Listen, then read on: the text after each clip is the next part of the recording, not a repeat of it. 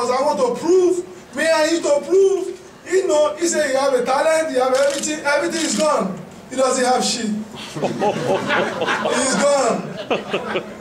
When you under that fire and that heat, it's a big difference. It might look easy from the outside, but when you're in there all by yourself and Freddie Roach can't do nothing but give you some water, it's a whole new ball game.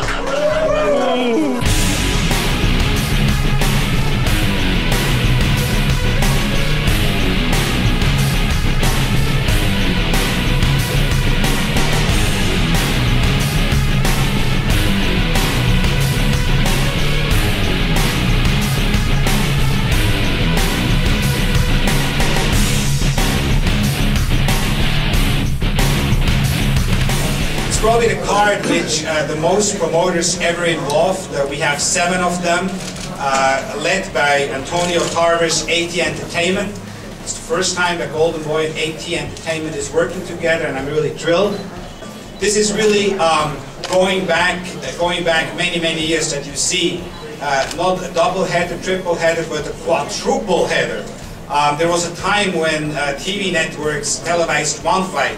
That is what boxing needs, because boxing fans stay at home, they make a commitment on a Saturday night to stay at home, and they don't want to see one fight or 2 fights, they want to see a triple header. And with Steven Espinosa from Showtime making this kind of commitment to put together this amazing quadruple header is really a thank you on Showtime's part to all the fight fans who can watch it live here in Los Angeles or around the world.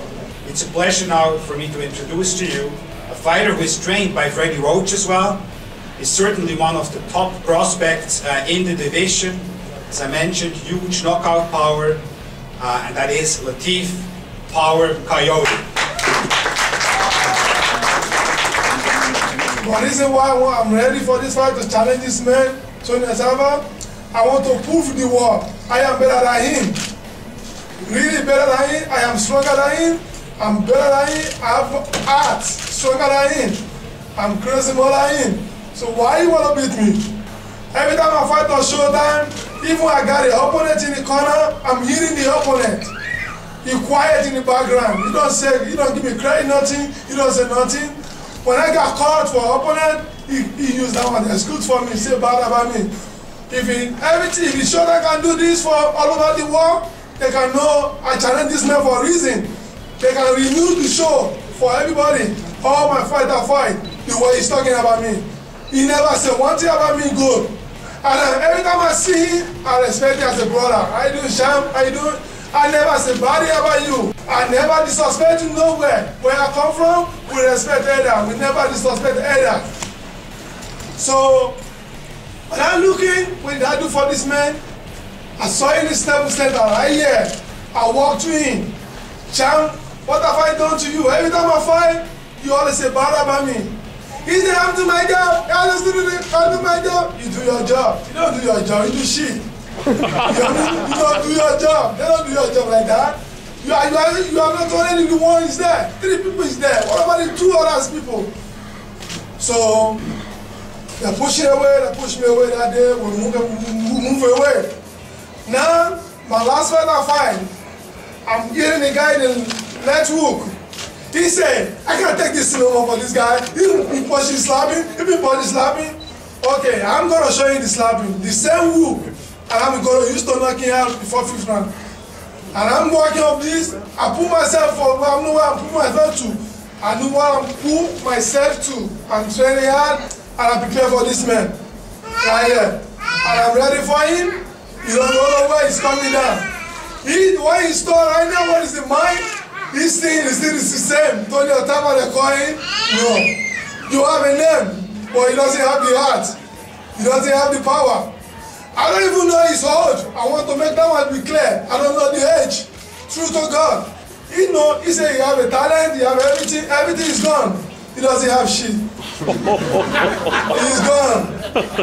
For me to stand right here, I believe. I never talk to nobody. I never disrespect nobody in my life. And I have a fear of God.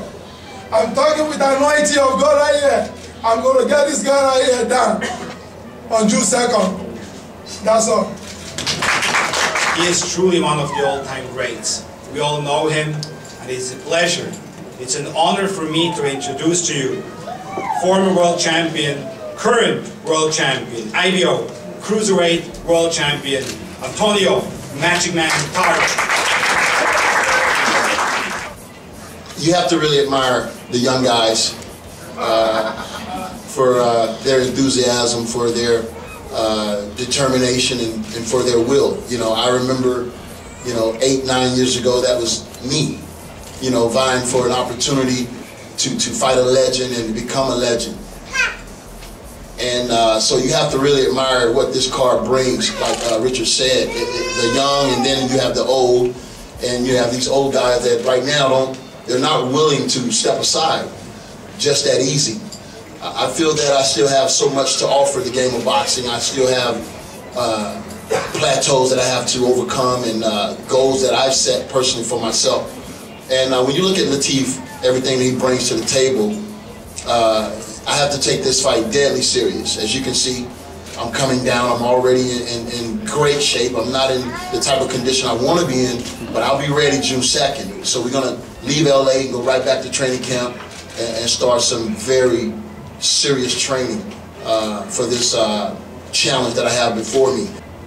When I commentated Latif's fights, trust me, a lot of times, as a young fighter, when you see a lot of potential in a young fighter, worst thing you can do is tell him how great he is. When you try to constructively, criticize someone, you think they'll go back and take heed to what you're saying and maybe, work harder on the things that he don't do so well. And none of us are complete fighters, because that's why we go to camp every time to try to get better.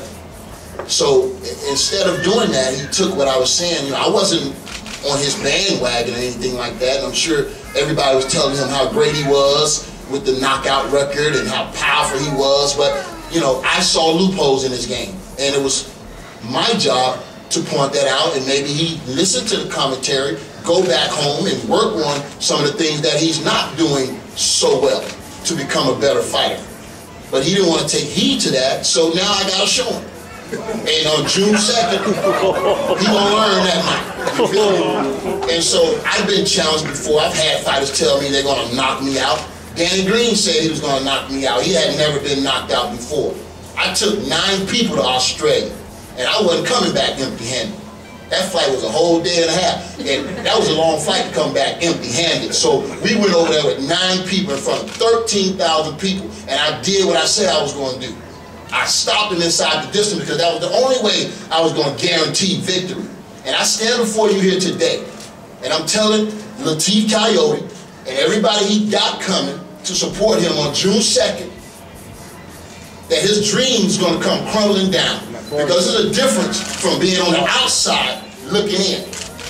When you under that fire and that heat, it's a big difference. It might look easy from the outside, but when you're in there all by yourself and Freddie Roach can't do nothing but give you some water,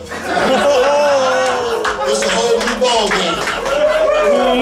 Welcome to big time, brother.